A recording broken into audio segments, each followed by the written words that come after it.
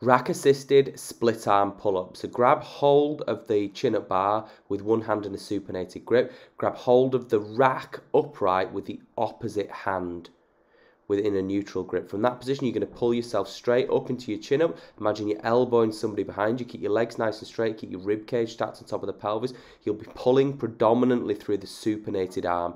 Repeat for the prescribed number of repetitions or length of time before changing sides and performing on the opposite side. That's a rack assisted split arm chin up.